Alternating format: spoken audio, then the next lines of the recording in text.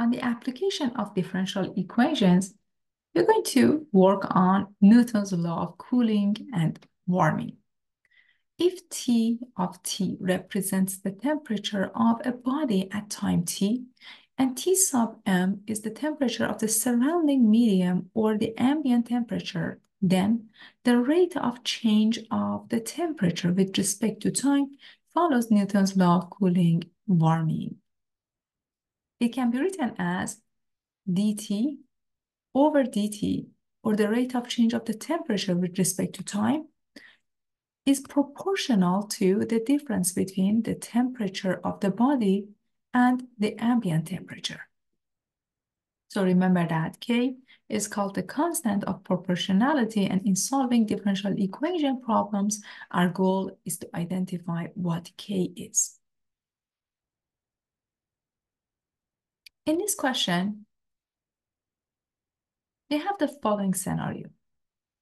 When a cake is removed from an oven, its temperature is measured as 300 degrees Fahrenheit. 3 minutes later, its temperature drops to 200 degrees Fahrenheit. Now the question says, how long will it take for the temperature to cool off to the room temperature, which is 70 degrees Fahrenheit? Let us begin.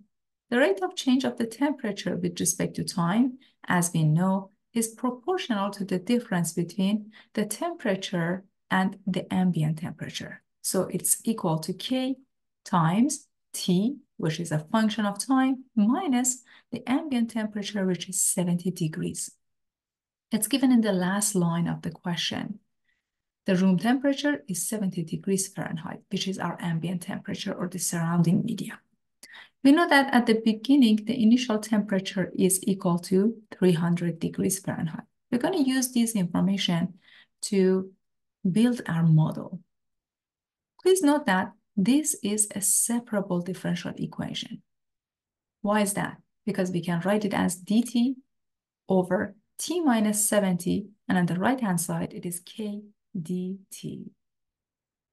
Since it's a separable differential equation, you can easily take the integral of both sides.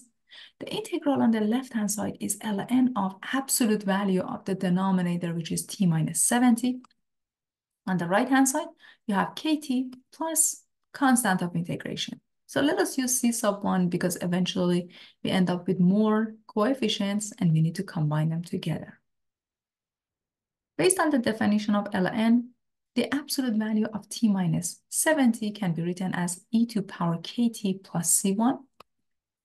Since we have addition between exponents, you can separate them. The absolute value of t minus 70 is equal to e to power kt times e to power c1. Now let us get rid of the absolute value sign. T minus 70 becomes plus minus e to power c1 times e to power kt. Let us combine these together and call it C2. C2 is plus minus e to power C1. It's just a constant. It's just a number. So that's why we write it in a nicer form, C sub 2. So T, our mathematical model, is 70 plus C2 e to power KT. Now our goal is to find C2 and K from the question and build our mathematical model so we can answer the last part of this question.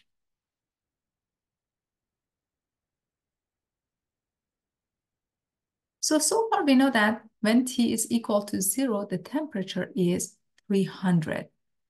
This is given in the question. And so far we have T, the temperature function, as 70 plus C2 e to power KT. So 300 is 70 plus C2 e to power 0, because T is equal to 0, so the multiplication is just 0. But e to power 0 is equal to 1. So 300 is 70 plus C2. So we can easily calculate C2, which is 300 minus 70, or 230. Perfect. So we found C2. T can be written as 70 plus 230 e to power KT. Now your goal is to find K. Let's see what else do we have in the question. We know that after 3 minutes, the temperature drops to 200 degrees. We're going to use this information and calculate K. So 200, which is the new temperature, is 70 plus 230 e to power 3K. T is 3 now. Okay, so 200 minus 70 is equal to 230 e to power 3K. Doing a little bit of algebra and simplification, e to power 3K becomes 13 divided by 23. So if you take ln of both sides, K becomes a third ln of 13 divided by 23, or it's negative 0.19018. So we found K.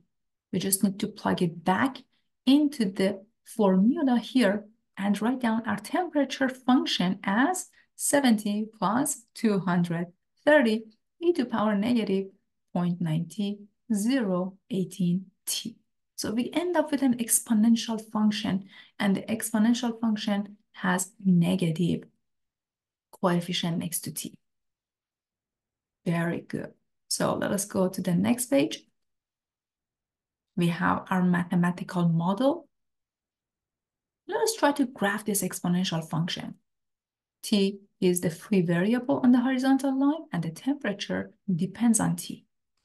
So if you graph this, you get a decreasing curve. You have a decreasing function. When T goes to infinity, this quantity becomes 0, and the temperature approximates to 70.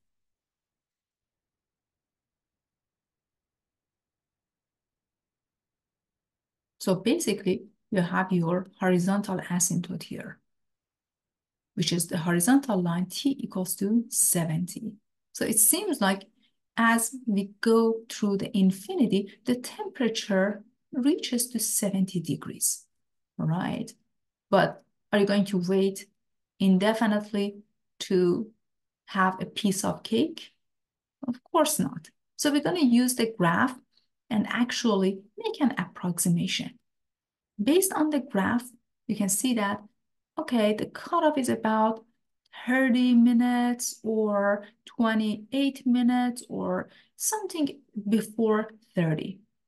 The graph approaches or getting closer and closer to T equals to 70 degrees. You can take a look at a nice table here as well. So at time 20.1, the temperature is 75 degrees. At 21.3, the temperature drops to 74 degrees.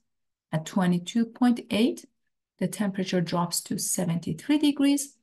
24.9, 72 degrees. 28.6, 71 degrees. And then at 32.3, it is 70.5 degrees, which is very close to the temperature that we're looking for. It seems like around these two, you can start having a piece of cake and enjoy it.